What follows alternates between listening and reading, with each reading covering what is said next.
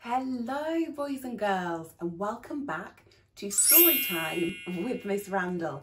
Now I've got an exciting new book for you today called Room on the Broom, written by Donaldson and illustrated by Excel Scheffler. Now the witch and her cat are having quite the adventure on her broom. How the cat purred, meow, and how the witch grinned. But not for long. I think you're going to love today's story. Are you ready? Let's get reading. The witch had a cat and a very tall hat and long ginger hair which she wore in a plait. How the cat purred and how the witch grinned as they sat on their broomstick and flew through the wind. But how the witch wailed and how the cat spat. When the wind blew so wildly, it blew off the hat. Down, cried the witch, and they flew to the ground. They searched for the hat, but no hat could be found. Then out of the bushes on thundering paws, there bounded a dog with the hat in his jaws.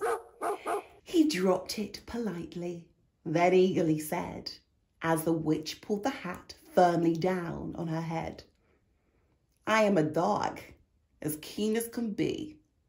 Is there room on the broom for a dog like me?" "Yes," cried the witch. And the dog clambered on. The witch tapped the broomstick and whoosh, they were gone. Over the fields and the forests they flew. The dog wagged his tail and the stormy wind blew. The witch laughed aloud and held on to her hat, but away blew the bow from her long ginger plait. "Down!" cried the witch, and they flew to the ground. They searched for the bow, but no bow could be found. Then out from a tree, with an ear-splitting shriek, there flapped a green bird with the bow in her beak. She dropped it politely and bent her head low, then said, as the witch tied her hair in a bow, "I am a bird, as green as can be. Is there room on the broom for a bird like me?" "Yes," cried the witch. So the bird fluttered on. The witch tapped the broomstick and whoosh, they were gone. Over the reeds and the rivers they flew. The bird shrieked with glee, and the stormy wind blew. They shot through the sky to the back of beyond. The witch clutched her bow, but let go of her wand. "Down!" cried the witch, and they flew to the ground. They searched for the wand, but no wand could be found. Then all of a sudden, from out of a pond, leapt a dripping wet frog with a dripping wet wand. He dropped it politely, then said, with a croak, as the witch dried the wand on a fold of her cloak, "I am a frog as clean as can be. Is there room on the broom for a frog like me?" "Yes," cried the witch. So the frog bounded on. The witch tapped the broomstick and whoosh, they were gone. Over the moors and the mountains they flew. The frog jumped for joy and the broom snapped in two. Oh, down fell the cat and the dog and the frog. Down they went tumbling into a bog.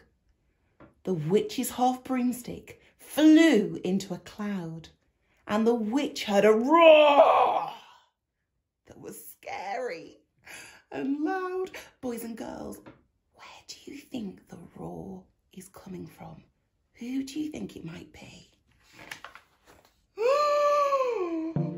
I am a dragon, as mean as can be, and I'm planning to have witch and chips for my tea. No! Cried the witch, flying higher and higher. The dragon flew after her, breathing out fire. Help! Cried the witch, flying down to the ground, as she looked all around, but no help could be found. The dragon grew nearer and, licking his lips, said, maybe this once I'll have witch without chips. But just as he planned to begin his feast, from out of a ditch rose a horrible beast.